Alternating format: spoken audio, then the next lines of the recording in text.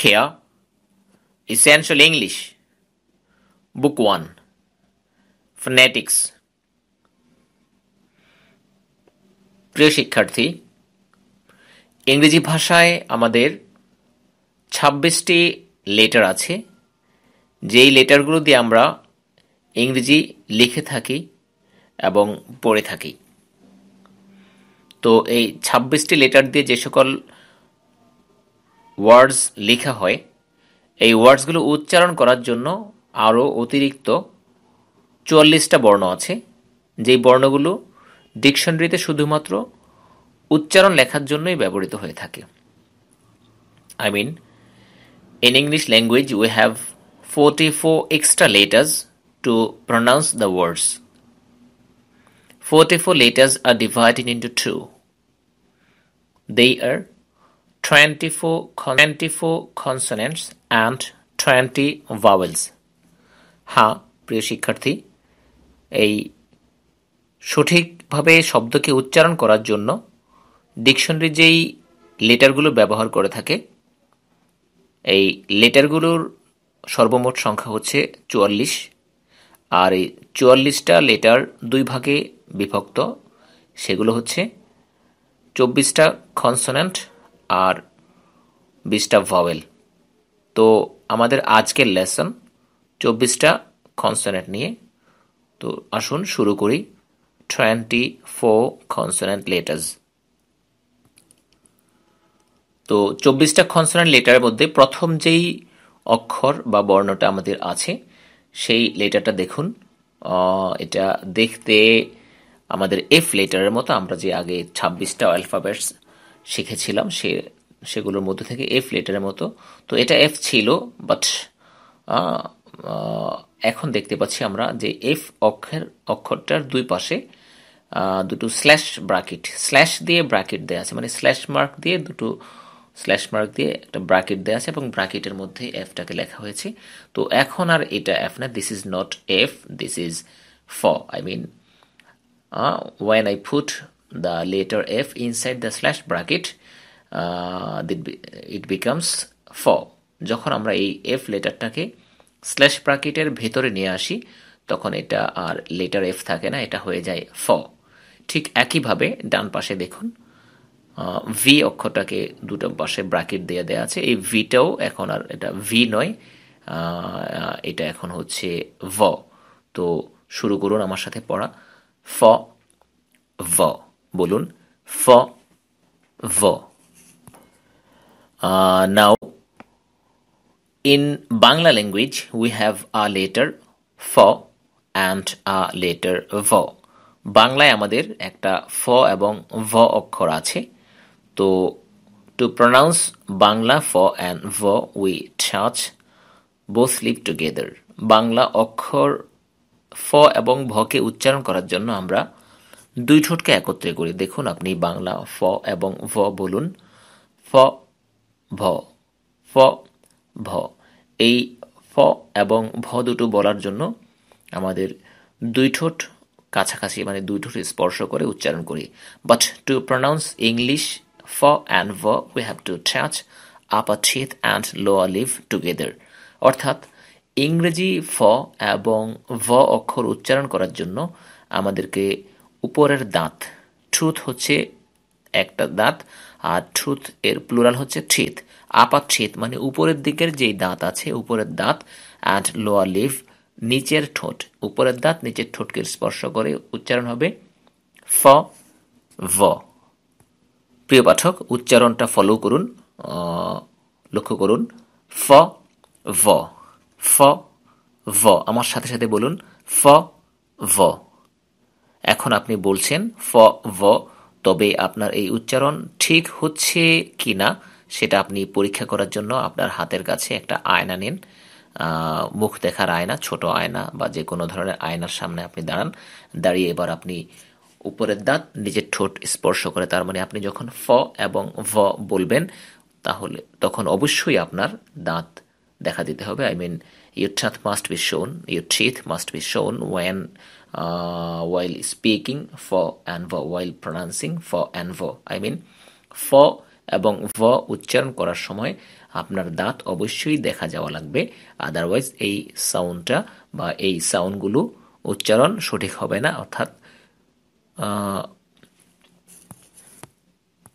সঠিক মাখরাজ। মাখরাজ বলতে বাংলায় বলা হয় উচ্চারণ স্থল, আর ইংলিশে বলা হয় প্লেস অফ আর্টিকুলেশন, আর আরবিতে বলা হয় মাখরাজ। তবে আমাদের বাংলাদেশের সমাজে আমরা মাখরাজ কথাটা ব্যাপক পরিচিত, সো এই কথাটা আমরা ব্যবহার করব এখানে। মাখরাজ মানে শব্দের যে কোনো ধ্বনির উচ্চারণ স্থল, যেখান থেকে ধ্বনিটা উচ্চারিত হয়। তো যাই হোক, এই ফ এবং ভয়ের মাখরাজ হচ্ছে উপরের দাঁত আর নিচের ঠোঁট। প্রিয় পাঠক, আমার সাথে বলুন, এবং আপনি যেটা বললাম যে আয়না অথবা আয়নার সামনে দাঁড়িয়ে, বা আপনি যদি কনফার্ম করতে পারেন যে আপনার উপরের দাঁত নিচের ঠোঁটে স্পর্শ করে বলছেন, এতটুকু হলেই চলবে, যে কোনোভাবে কনফার্ম করুন। ফ ভ বলুন, ফ ভ, ফ ভ, ফ ভ, ফ ভ। পাঠক, এর পরের দুটো অক্ষর, একটা দেখতে ফি ফি এর মতো, প্রথমটা দেখতে ফি এর মতো এবং পরেরটা দেখতে বি এর মতো। পাশে ফ এর মতো যেটা, সেটা বাংলায় প এবং ফ দিয়ে নিচে হসন্ত দিয়ে দেয়া আছে, এবং পরেরটা লেখা আছে ব। পরেরটা একেবারেই বাংলা ব এর মতো। বাংলাদেশ লিখতে আমরা যেভাবে ব লিখি ঠিক একই উচ্চারণ, কোনো পার্থক্য নেই। বাট প্রথমটা, ফার্স্ট ওয়ান ইজ ডিফারেন্ট দেন বাংলা ফ। এটা বাংলা ফ এর সাথে পুরোপুরি ম্যাচ করে না। সেক্ষেত্রে আপনাকে আমি যেটা ইনস্ট্রাকশন বা নির্দেশনা বা যেটা ফলো করতে বলবো, সেটা হচ্ছে আপনি প্রথমে আপনার দুই ঠোঁট বন্ধ করুন, প্লিজ। দুই ঠোঁট বন্ধ করুন এবং একটু শক্ত করে চেপে ধরুন। এবার ফোর্স দিয়ে, একটা চাপ দিয়ে বলুন আমার মতো করে, ফ বলুন, ফ। আপনি অবশ্যই কনফার্ম করবেন আপনার দুই ঠোঁট প্রথমে বন্ধ হবে এবং একটা প্রেশার থাকবে, চাপ দিয়ে বলবেন ফ। দেখুন, আপনি সাউন্ডটা ফলো করুন, ফ ফ ফ ফ ফ ফ ফ। এভাবে পরের অক্ষরটা বাংলা বয়ের মতো ব ব ব। এখানে বাংলায় দুটো অক্ষর প এবং ফ একসাথে হসন্ত সহ লেখার মানে হচ্ছে, আমরা যেটা বোঝাতে চেয়েছি এখানে, সেটা হচ্ছে প বলার সময় যেভাবে দুই ঠোঁট মিলে যায় এভাবে থাকবে, তবে উচ্চারণটা ফ এর মতো মোটা করে হবে, ফ ফ ফ ফ। তো এখন আমার সাথে সাথে বলুন, ফ ব ফ ব ফ ব। প্রিয় শিক্ষার্থী, বলুন, ফ ব ফ ব ফ ব ফ ব ফ ব ফ ব। এবার পরবর্তী অক্ষর ছ ড, যেটা বাংলা ইংরেজি অক্ষর টি এর মতো দেখে এবং ডি এর মতো। ডি এর মতো যেটা দেখে সেটা একেবারেই বাংলা ড এর মতো, কোনো পার্থক্য নেই। যেমন ডাব, ডালিম, ডাল, ডালিয়া, ডুমুর, এই জাতীয় শব্দগুলো বলার সময় যেভাবে আমরা ড বলি একেবারে সিম্পল। দেখুন, বাংলা অক্ষর পাশে দেয়া আছে ড, কোনো পার্থক্য নেই।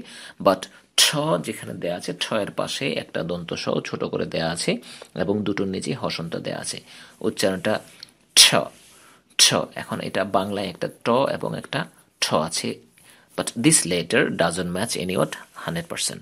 বাংলায় ট আছে, ঠ আছে, কিন্তু এই ইংরেজি ঠটা বাংলা ট অথবা ঠকে কোনোটাকে 100% ফলো করে না, 100% ম্যাচ করে না কোনটার সাথেই। তো যাই হোক, এখন আমি এখানে একটা উদাহরণ দিই, সবসময় ক্লাসে যেটা দিয়ে থাকি সেই উদাহরণটাই হচ্ছে, ছোট ছোট ছেলে মেয়েরা কোনো মেলা থেকে বা কোনো বাজার খেলনা একটা কিনে, খেলনা পিস্তল যেটা কিনে এনে এভাবে প্র্যাকটিস করে থাকে, হাতে নিয়ে কারো দিকে তাক করে বা কোনো কিছুর দিকে তাক করে প্র্যাকটিস করে। দেখুন, আপনিও এই সাউন্ডটা একটু করুন, যে পিস্তল নিয়ে বাচ্চারা যেভাবে খেলা করে, পিস্তল নিয়ে সেই সাউন্ডটা করুন, একটু ফিল করুন। দেখুন, এই সাউন্ডটা বাংলা ঠ এর মতো না, একটু পার্থক্য আছে, ভিন্নতা আছে। তো এই করে পিস্তল নিয়ে খেলার সময় বাচ্চারা যেই সাউন্ডটা করে সেটাই হচ্ছে, সেই সাউন্ডটাই হচ্ছে ইংলিশ ঠ। তো প্রথমে আপনি একটু এরকম সাউন্ডটা করে নিন, তারপর আপনি পড়ুন ছ ড। প্রিয় পাঠক পড়ুন ছ ড ছ ড ছ ড ছ ড ছ ড ছ ড ছ ড। আচ্ছা, এরপর খ গ একটা দেখতে, প্রথমটা দেখতে ইংলিশ অক্ষর খেই বা আমরা যেটাকে কে বলতাম খেই এর মতো, আর আরেকটা হচ্ছে জি এর মতো, এটা হচ্ছে গ। তো প্রথমটা হচ্ছে খ। খ গ উচ্চারণে বাংলার সাথে কোনো পার্থক্য নেই, একেবারেই বাংলার মতো 100% বাংলা সাউন্ডের মতো করলেই হবে। খ গ বলুন খ গ। পড়ুন খ গ খ গ খ গ খ গ খ গ খ গ। আচ্ছা, এর পরের অক্ষর দুটো দেখুন একটু ভিন্ন। এতক্ষণ যে অক্ষরগুলো আমরা পড়লাম, যে লেটারগুলো পড়লাম বা ফোনেমগুলো পড়লাম, সেগুলো পরিচিত অক্ষরের মতোই ছিল। এর পরের অক্ষরটা একটু ভিন্ন। দেখুন লম্বাটে একটু গোল দাগ দেওয়া জিরোর মতো করে, তো মাঝখানে একটু কাটা দাগ। এটা কিছুটা জিরোর মতো, অথবা পরিসংখ্যানে অথবা বর্তমান গণিত পড়তে গিয়ে আপনারা হয়তো পেয়েছেন ইতিমধ্যে, থিয়েটার মতো দেখতে। তো যাই হোক, এটা হচ্ছে থ। এখন সিম্বলটা যেরকমই দেখুক, এটা নতুন একটা অক্ষর হিসেবে আমাদের বিবেচনা করতে হবে। দেখুন, মনে করুন আমাদের যখন আমরা ক খ স্বরে ও স্বরে এগুলো শিখেছিলাম, তবে এই অক্ষরগুলোকে আমরা আসলে কোনো কিছুর সাথে এরকম বলেই শিখি নাই যে এটা দেখতে অন্য একটা অক্ষরের মতো, যেমন ক দেখতে পয়ের মতো, ক দেখতে আলিপের মতো, এরকম করে পড়িনি। কিন্তু আসলে আমরা একভাবে এঁকে, আমাদের ত্রিভুজের মতো করে এঁকে সাথে একটা টান দিয়ে একটু পেঁচিয়ে লিখে দেখে দেখানো হয়েছে যে এটাকে বলো, এটাকে বলো ক। আমরা ঠিক এভাবেই শিখেছিলাম এটা ক। তো একেবারে নতুন অক্ষর, জাস্ট মনে করতে হবে এটা নতুন একটা অক্ষর। এটা কিসের মতো দেখে, কোনো কিছুর সাথে ম্যাচ করতেও পারে, নাও করতে পারে। জাস্ট এভাবে এঁকে এটাকে এই অক্ষর বলতে হবে ক খ, এভাবে শিখেছি। ঠিক এখানেও আমাদের নতুন অক্ষর হিসেবে নিতে হবে। এটা থিয়েটার মধ্যে দেখুক অথবা আপনার কাছে পরিচিত হোক বা না হোক, আপনি এটাকে বলবেন স, আর পরেরটাকে বলবেন দ।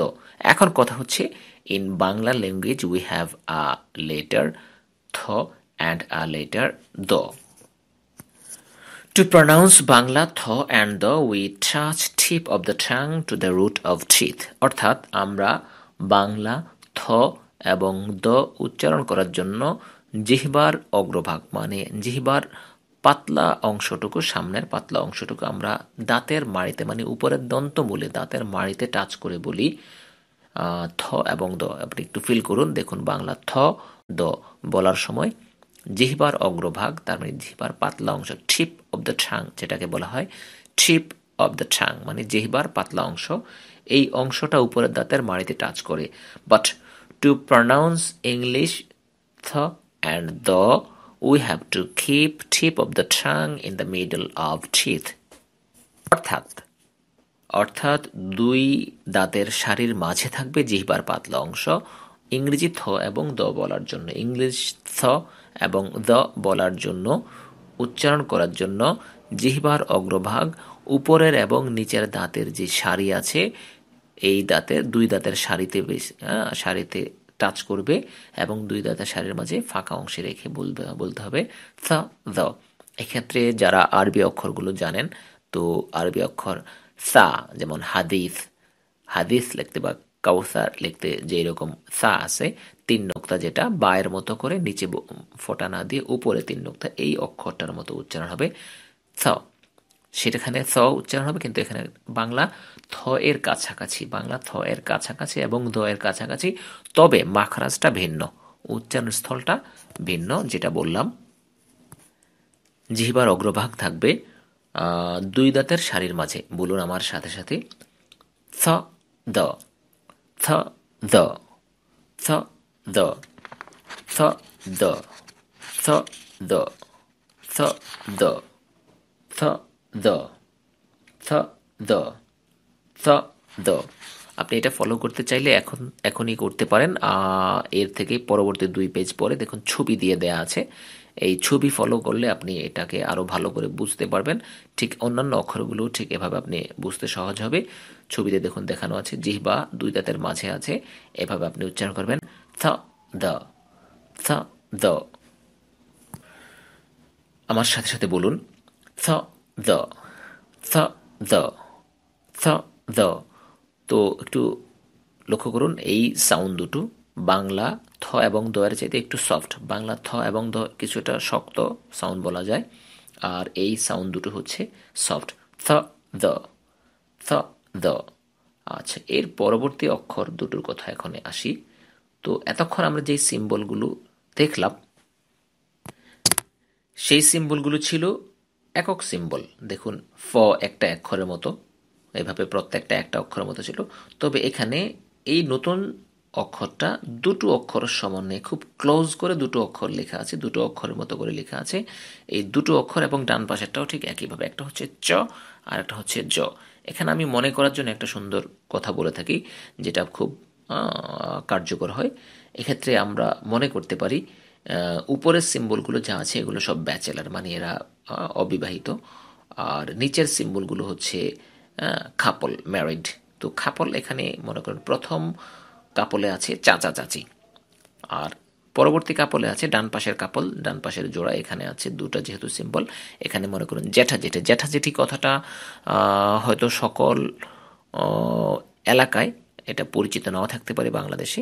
তো জ্যাঠা হচ্ছে কোনো কোনো অঞ্চলে বাবার বড় ভাই, যিনি তাকে জ্যাঠা বলা হয়ে থাকে, আর ছোট ভাই হলে চাচা বলা হয়ে থাকে। তো যাই হোক, আপনি এখন উচ্চারণ করবেন চাচা চাচি জ্যাঠা জেঠি, চাচা চাচি জ্যাঠা জেঠি। চাচা চাচি। এখন এই চাচা চাচি কথাটাকেও একটু কথা ক্লিয়ার বা পরিষ্কার করে নিতে হয়। সেটা হচ্ছে কোনো কোনো অঞ্চল ভেদে, যেহেতু এই বইটি আমি আশা করছি সারা বাংলাদেশের লোকজন পড়বেন, অঞ্চল ভেদে চাচা চাচিটাও ভিন্ন উচ্চারণ হয়ে থাকে। কখনো কখনো কোনো অঞ্চলে এটার চাচা চাচি না বলে বলা হয়ে থাকে সাসা সাসি, সাসা সাসি। এখন দেখুন, আমি বলছি চাচা চাচি, আর একটা হচ্ছে সাসা সাসি। এখন সাসা সাসি বললে কিন্তু ইংলিশ সাউন্ড হবে না। আপনাকে ইংলিশ চ বলতে হলে আপনাকে চাচা চাচি, ঢাকায় শুদ্ধ করে যেটা বা শুদ্ধ বাংলায় যে চয়ের উচ্চারণ, সেই উচ্চারণটা কনফার্ম করতে হবে, চাচা চাচি। তার মানে আমি এখানে যেটা কনফার্ম করতে চাচ্ছি চ। যখন এরকম দুটো সিম্বল আপনি দেখবেন একত্রে, অক্ষর একই অক্ষরে দুটো সিম্বলের মতো লাগতেছে, তো এই অক্ষরটা দেখলে আপনার মনে করবেন চাচা চাচির কথা, তখন আপনার মনে পড়বে এটা চ। আমি যেহেতু নতুন সিম্বল, কিছু কিছু কৌশল অবলম্বন করে এগুলোকে মনে রাখতে হবে। তো যাই হোক, এটা হচ্ছে চ, বলুন চ। আর পরের অক্ষরটি হচ্ছে জ। জটা হচ্ছে আরবি অক্ষর, জিমের মতো স্ট্রং। বাংলা যদিও বরিক জ লেখা আছে এবং পাশে লেখা আছে জিম, তো এটা হচ্ছে আরবি অক্ষর, জিমের মতো স্ট্রং। চ জ, বলুন চ জ। আমার সাথে সাথে বলতে থাকুন চ জ, চ জ, চ জ, চ জ, চ জ, চ জ, চ জ। আচ্ছা, পরবর্তী অক্ষর দুটো হচ্ছে, একটা হচ্ছে প্রথমটি দেখতে এস এর মতো, আর পরেরটি ডান পাশেরটি দেখতে জেড এর মতো লাগছে। তো প্রথম অক্ষরটা এস এর মতো এবং ডান পাশেরটা, বাম পাশেরটা এস এর মতো, ডান পাশেরটা জেড এর মতো। এই সাউন্ড দুটো হচ্ছে একটা স, একটা হচ্ছে জ। এখন সঠিকভাবে বলতে মানে আরবি অক্ষর সিনের মতো হবে প্রথমটা স। যদি আরবি অক্ষর সিনের সাথে পরিচিত না থাকেন, তাইলে মনে করুন সাইকেলের চাকা যখন পাঞ্চ করা হয় একটা সাউন্ড আসে, মনে করুন সাইকেলের চাকার পাঞ্চ, আপনি এই আওয়াজটা নকল করছেন, সেখান থেকে সিন স, স। দেখুন, এটা বাংলা কোনো অক্ষরের সাথে কিন্তু ম্যাচ করবে না। স স স স স স। আর ডান পাশেরটা যেটা জেড এর মতো দেখতে, এখানে একটা আরবি অক্ষর জালের মতো সফট কিছুটা, তবে জালের সাথে ভাইব্রেশন, এখানে একটা ভাইব্রেশন বা কম্পন আছে। এখানে একটা উদাহরণ আমরা এদের দেখি, সেটা হচ্ছে মৌমাছির বাসার কাছে অথবা কালো ভ্রমরের সাউন্ড পাওয়া যায়। সাউন্ডটা একটু করুন প্লিজ।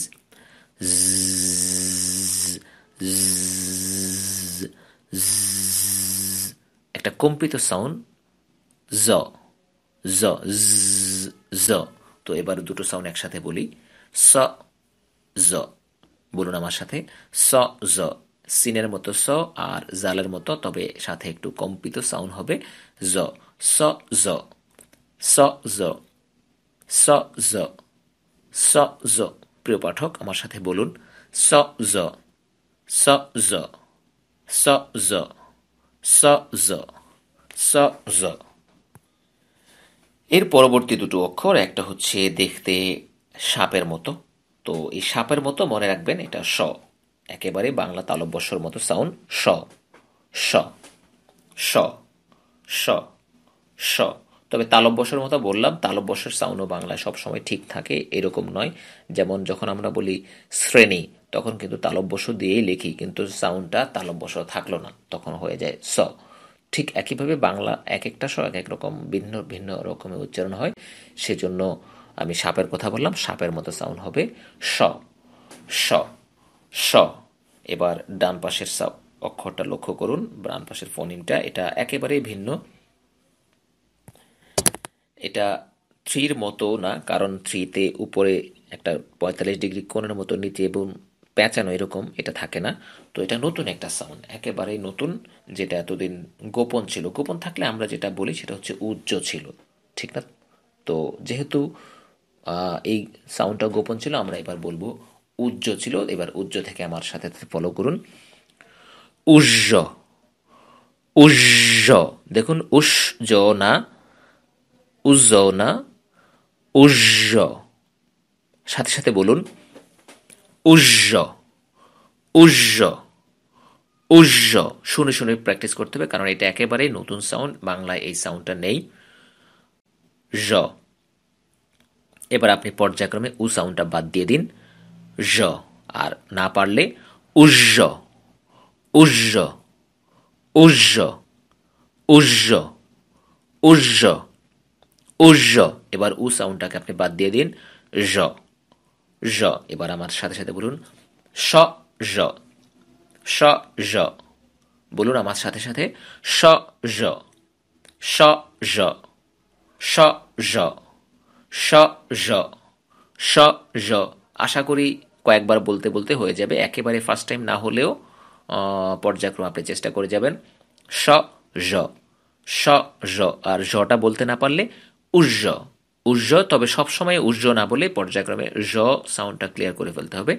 স, জ, স, জ, স, জ, স, জ, স, জ। এর পরবর্তী সাউন্ড তিনটে খুবই সহজ, এবং 6টা সাউন্ডই সহজ। পড়ুন ম, ন, ইং। ইংটা হচ্ছে বাংলা অনুস্বারের মতো, ইং বাংলা অনুস্বার সাউন্ডের মতো হবে ইং, ইং। লক্ষ্য করুন ইং। তো পড়ুন ম, ন, ইং, ম, ন, ইং, ম, ন, ইং। ল, র, হ, ল, র, হ। এল এর মতো ল, আর এর মতো র, আর এইচ এর মতো হ। ল, র, হ, ল, র, হ, ল, র, হ, ল, র, হ। এর পরবর্তী দুটো সাউন্ড, শেষ সাউন্ড দুটো, কনসোনেন্টের শেষ দুটো হচ্ছে য়, ও। লক্ষ্য করুন এই য় সাউন্ডটা বা য় লেটারটা দেখতে ইংলিশ অক্ষর জে এর মতো, তবে উচ্চারণের সাথে জে এর মিল নেই বা লেটারের উচ্চারণের মিল নেই। এটা ভিন্ন সাউন্ড হিসেবে এসছে ইয়, ইয়, ইয়। আর ডাব্লিউ এর মতো দেখতে লেটারটা হচ্ছে ও। তাহলে বলুন আমার সাথে সাথে ইয়, ও, ইয়, ও, ইয়, ও, ইয়, ও, ইয়, ও, ইয়, ও, ইয়, ও। এই ও বলার সময় দুই ঠোঁট খুব ক্লোজ থাকবে, কাছাকাছি, একেবারে প্রায় মিলে যাবে। ও, ও, ও, ইয়, ও, ইয়, ও, ইয়, ও। প্রিয় শিক্ষার্থী, আমরা এই 24টি কনসোন্যান্ট ব্যাখ্যা করে করে মানে বুঝে বুঝে শুনলাম, পড়লাম। তো এখন আপনি যেটা করবেন, পরবর্তী পেজ থেকে না দেখে পড়ার চেষ্টা করবেন, মানে বাংলা যেখানে নাই, বাংলা নাই, শুধু ইংলিশ, শুধু সিম্বলগুলো দিয়ে দেওয়া আছে, অক্ষরগুলো দেওয়া আছে, এখান থেকে দেখে পড়বেন। তার আগে আপনি যেটা করবেন, আমার সাথে সাথে আরেকবার পড়ুন, পড়বেন তবে না দেখে মানে আপনি যেন লিখতেছেন, হ্যাঁ, কল্পনায় আপনি মনে করবেন যেন আপনি সিম্বলগুলো লিখতেছেন। মনে না পড়লে শুধু বই থেকে একটু দেখে নেবেন, আর মনে পড়লে আপনি পরবর্তী শুনতে থাকবেন। ফ, ভ মনে করুন, অক্ষর দুটো কেমন নিজে নিজে মনে করুন, কল্পনায় যেন আপনি লিখতেছেন এরকম এভাবে মনে করবেন। ফ, ভ, ফ, ভ, ফ, ব, ফ, ব, ছ, ড, ছ, ড, খ, গ, খ, গ, th, th, th, th, ch, j, ch, j, s, z, s, z, sh, ž, sh, ž, m, n, ing, m, n, ing, l, r, h, l, r, h, y, wo, y, wo, y, wo। প্রিয় পাঠক, আপনি এখন এই সাউন্ডগুলো পরবর্তী পৃষ্ঠায় যেখানে বাংলা পাশে বাংলা উচ্চারণ দেয়া নেই সেখান থেকে পড়বেন এবং মনে করবেন সাউন্ডগুলো। তবে এখানে আপনি মনে রাখবেন আমি কখন কি কথাগুলো বলেছিলাম। যেমন ফ এর বিষয়ে বলেছি উপরের দাঁত নিচের ঠোঁট, হ্যাঁ, ভ এর বিষয়ে একই কথা, এবং ফ ব বলার সময় দুই ঠোঁট বন্ধ করে সজোরে বাতাস বের করা, হ্যাঁ, এবং বটা বাংলা বয়ের মতো। এবং ছয়ের বিষয়ে বলেছি ছেলেরা যে পিস্তল খেলে, পিস্তল নিয়ে প্র্যাকটিস করে, সেই রকম একটা সাউন্ড হবে। এবং খ, গ বাংলার মতোই হবে। থ এবং দ জিহ্বার অগ্রভাগ দুই দাঁতের মাঝে, প্রয়োজন আপনি ছবি দেখে নেবেন পরবর্তী পেজ থেকে। এই ছবি দেখে থ, দ দুই দুই দাঁতের মাঝে জিহ্বার অগ্রভাগ থাকবে। এরপর চ, চ জয়ের সাথে যেটা বলেছিলাম সেটা হচ্ছে চাচা চাচি জ্যাঠা জেঠি, এই বিষয়টা মনে রাখবেন, তাহলে আপনি এই সিম্বলগুলো মানে দেখলেই মনে করতে পারবেন, সহজ হয়ে যাবে। এবং সাউন্ডের বিষয়ে অবশ্যই কনফার্ম থাকবেন, আঞ্চলিকতা যেন না থাকে। চ জ শক্ত সাউন্ড হবে, আরবি জিমের মতো এবং বাংলা চয়ের মতো স্ট্রং। চ জ। এরপর স জ একটাতে বলেছি সাইকেলের চাকা পাঞ্চ করা অথবা আরবি অক্ষর চিনের মতো সাউন্ড, আরেক জায়গায় বলেছি মৌমাছির বাসা অথবা কালো ভ্রমণের সাউন্ড জ এরকম। এরপরে সাপের কথা বলেছি এবং উর্জ এই কথাটা বলেছি, কথাগুলো মনে রাখবেন, এভাবে প্র্যাকটিস করুন। এবং পরবর্তীতে বাংলায় উচ্চারণ লিখে দেয়া আছে কোথায় কিভাবে টাচ করতে হবে, এবং এর পরবর্তী দুই পেজে ছবি দিয়ে দেয়া আছে। তো আপনি ভালো যদি শিখতে চান, যদি সঠিক বিশুদ্ধ ইংলিশ স্পিকিং করতে চান, আই মিন নেটিভ স্পিকারদের মতো যদি আপনার স্পিচকে বিশুদ্ধ এবং সুন্দর করতে চান, আপনি যদি আপনার স্পিচ দ্বারা কাউকে আকৃষ্ট করতে চান, কাউকে মুগ্ধ করতে চান ইংলিশ বলা দিয়ে, তাহলে অবশ্যই এটাকে প্র্যাকটিস করুন। এর পাশাপাশি আপনি আমাদের অডিওটা শুনুন, যেটা এখন তো আমি যেটা আলোচনা করছি এটা তো ডিসকাশন বা জিডি জেনারেল ডিসকাশন, আর পাশাপাশি অডিও যেটা আছে সেটা বারবার শুনুন এবং পড়ুন। এরপর আপনি অডিও শোনার পরে যেই কাজটা অবশ্যই করবেন সেটা হচ্ছে এই লেটারগুলো লিখে ফেলবেন, দেরি করবেন না, আপনি এখনই লিখে ফেলবেন। এই 24টা লেটার লিখবেন, তবে লেখার সময় আপনাকে অবশ্যই খেয়াল রাখতে হবে এখানে ইংরেজি যেই ফন্ট দেওয়া আছে, মানে এফ যেভাবে লেখা আছে, এফ এর ফটা যেভাবে লেখা ঠিক এভাবে লিখবেন। তবে হ্যান্ডরাইটিংয়ে আমরা হাতের লেখা লিখতে গিয়ে আমরা অনেক রকমের এফ লিখে থাকতে পারি। কেউ প্যাচে লেখে, কেউ ফন্টের মতো লেখে, কেউ আরেকজনকে অনুসরণ করে একটু স্টাইল করে, হ্যাঁ, সামনে পেছনে টেনে লেখে। তো বিভিন্নভাবে এই অক্ষরগুলো লেখা যেতে পারে ইংলিশ হ্যান্ডরাইটিংয়ের জন্য। কিন্তু আপনি যখন এই ফোনেমস হিসেবে এই লেখার অক্ষরগুলো লেটারগুলো লিখবেন, তখন অবশ্যই এই বইতে যেই ফন্টে দেওয়া আছে, যেটা যেভাবে আছে ঠিক সেভাবে লিখবেন। আপনি অন্য কোনো ফন্ট চেঞ্জ করবেন না, কারণ এই ফন্টগুলো আপনি যেখানেই পাবেন ডিকশনারিতে যখন পড়বেন তখন আপনি এই ফন্টেই পাবেন, ভিন্ন কোনো ফন্টে পাবেন না। সে কারণে আপনাকে এই ফন্টগুলো ঠিক রাখতে হবে। আরেকটা জিনিস মনে রাখবেন, এগুলো দিয়ে আপনার কখনোই হ্যান্ড রাইটিং করা লাগবে না, এগুলো দিয়ে আপনার হাতের লেখা লিখতে হবে না, চিঠিপত্র পরীক্ষায় কোথাও লিখে হ্যান্ড রাইটিং করা লাগবে না। শুধুমাত্র আপনি এই উচ্চারণ শেখার জন্য ডিকশনারি থেকে পড়তে হবে, আর উচ্চারণটা পারেন কিনা এটা প্রমাণের জন্য কিছু ওয়ার্ড আপনার হয়তো ট্রান্সক্রিপশন লিখে লেখা প্র্যাকটিস করতে পারেন, বেশি শেখার জন্য, ভালো করে শেখার জন্য, মনে রাখার জন্য, অথবা এগুলো আপনি পূর্ণাঙ্গ দক্ষতার জন্য। কিন্তু আসলে এগুলোতে আপনার হ্যান্ড রাইটিং করা লাগবে না। যেহেতু আপনার হ্যান্ড রাইটিং করা লাগবে না, আপনি এগুলোর এক ফন্ট চেঞ্জ করবেন না, এই ফন্টেই করবেন। আর এই ফন্টে আপনি ক্যামব্রিজ বলুন, অক্সফোর্ড বলুন বা লংম্যান ডিকশনারি বা ইংলিশ যে কোনো ডিকশনারিতে আপনি ওপেন করবেন, ঠিক এই ফন্টেই পাবেন। আই মিন ফন্টগুলো চেঞ্জ হবে না, সুতরাং আপনি ফন্ট চেঞ্জ করবেন না, এই ফন্টেই লিখবেন। তো যাই হোক, এ বিষয়ে আর কথা বাড়াচ্ছি না। আপনি পরবর্তী পেজের দিক নির্দেশনা ফলো করুন, ছবিগুলো দেখুন এবং অডিও যা আছে সেটা বারবার পড়ুন, বারবার শুনুন। ইনশাআল্লাহ এটা প্রথমে একটু কঠিন মনে হবে, আসলে অত কঠিন না। যে কোনো সাউন্ড বাংলাদেশের, আমরা যেহেতু আমাদের অভিজ্ঞতার আলোকে বলতে পারি, আমাদের দেশের অ্যাকসেন্টে যে কোনো অ্যাকসেন্টকে, ইংলিশের অন্তত এই সবগুলো অ্যাকসেন্ট আয়ত্তে নেওয়া সম্ভব এবং 100% আয়ত্তে নেওয়া সম্ভব। সুতরাং আপনি এগিয়ে যান। এরপর আমাদের সাথে আরও যেহেতু বই পড়ছেন, তো ইনশাআল্লাহ পরবর্তীতে যোগাযোগের ব্যবস্থা থাকবে, বিভিন্ন আমরা দিক নির্দেশনা দিব, সেটা অনুসরণ করবেন। তো এখনই যেটা কথা সেটা হচ্ছে আপনি এগুলো লিখে ফেলবেন। ক্লাসটা শেষ করে, এই পুরো ক্লাসটা শেষ করে আপনি এই সাউন্ডগুলো লিখবেন, দুবার লিখবেন, কমপক্ষে দুবার লিখবেন। প্রথমবার লিখবেন দেখে দেখে, এরপর আপনি না দেখে লিখবেন, না দেখে লেখা পর্যন্ত আপনি বারবার লিখবেন বা পড়বেন।